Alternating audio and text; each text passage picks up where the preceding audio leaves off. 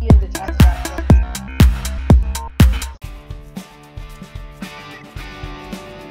So I have a undergraduate and graduate degree in geology. Undergraduate was from University of St Andrews in Scotland, and a PhD from University of New Brunswick out in the Maritimes. Planetary geology to me means studying not just the Earth but the other planets, but it's fundamentally rooted in using the Earth as a reference point. So a lot of my research is actually completely focused on the Earth and understanding the Earth and how various aspects of it work. But I also have a large group who are studying the Moon, Mars and other planets in our solar system. The one big thing that we can't do for most planets is visit them ourselves. And so we have very sophisticated rovers on Mars and soon on the Moon and other planets. Usually all we have is spacecraft data from going into orbit around planets. And so we're typically restricted just by receiving the images and sometimes some chemical data or other type of information. And we would never dream of kind of interpreting that without what we call going in on the ground on Earth and looking at the real rocks in context and in situ. A lot of my research involves going to so-called analog sites on Earth. So places that are similar maybe geologically or environmentally or both to another planet. And one of the best examples is large parts of the Canadian Arctic that are cold, dry, and very similar geology to parts of Mars. And so we go to those places. We may study a landform that looks similar on Mars. And of course on Earth we can go there, we can collect the samples, we can do the analyses. So that helps us then better understand and interpret the data we get back from another planet where right now we can't go and walk around ourselves.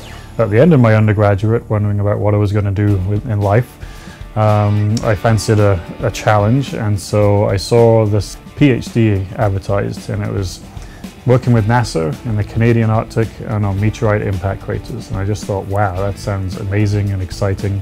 The opportunity to go up to the Canadian Arctic was one I couldn't pass up. And then as I got more and more into my PhD research, it was focused on meteorite impact craters, the scars left behind when asteroids and comets strike the surface of a planet. There are many of these craters on Earth, but as I progressed in my PhD, realized that this is actually the dominant kind of geological landform on many other planets. And so I immediately started looking at other planets. So I've run that course twice now, and it's actually one of a number of kind of courses that I've taught here at Western, at Sudbury, and then even taking it further afield, up to the Arctic with small groups, including Canadian astronauts actually. And so Sudbury was actually mostly funded by NASA. That's NASA Lunar Science Institute. And the reason we chose Sudbury is that it's a giant meteorite impact crater that formed there about 2 billion years ago. But the best way to learn about geology is really hands-on. It's to have the rocks in your hand, to see things in the kind of natural location. And so this was a course on meteorite impact craters, on impact cratering processes.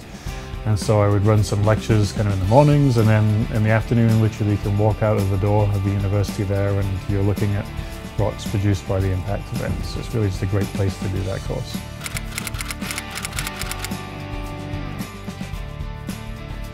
So really one of the fundamental things about planetary science and planetary geology to a certain degree is that it is interdisciplinary. And so I have students with more of a biology background, a geology background, kind of physical geography, and you can be a planetary geologist. So if you're thinking about becoming a planetary geologist or just planetary science in general, an undergraduate degree is really required. But it could be in chemistry or in biology or in geology, earth science, or in physics or astronomy. And if you focus and do well at one particular subject, that really stands you in good stead kind of later on in your career.